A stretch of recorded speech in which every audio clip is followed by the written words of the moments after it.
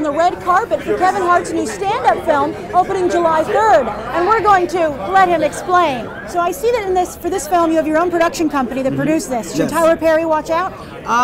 You know, I won't say he should watch out. I would say Tyler Perry is a person who's definitely given me advice and, you know, somewhat of a mentor who's told me what to do in the business to kind of become a mogul. So all I'm doing is following a brand that's been successful and trying to do the same things within my own right.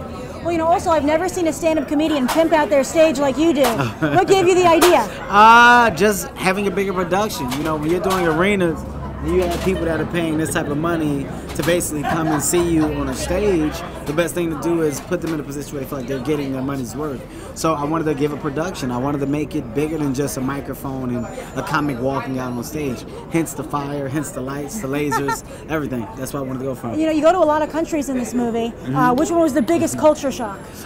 Biggest culture shock? I don't think there was a culture shock. I think as far as having a following, when I was in Norway and Oslo, Amsterdam, you know, Sweden, just the fact that I had fans in all those different places that were coming out to support me on that level was kind of huge. So. Wow. And you know, Tim Story, he directed you in Think Like a Man, he co-directed this documentary, and he's doing Ride Along, where you're opposite John Leguizamo and Ice Cube. Yes. Why do you think you guys are such a great team? Well, because he gets me and I get him. You know, it's very easy to work with people who understand you, and we have the same goal at hand. And our goal is to make great projects, and thus far we have. You know, Ride Along is great. Think Like a Man is great. Think Like a Man 2 is what we're currently filming now, actually, as we're speaking. But all of these things are good projects, and Tim's Story behind them, along with myself and Will Pack, who's the producer.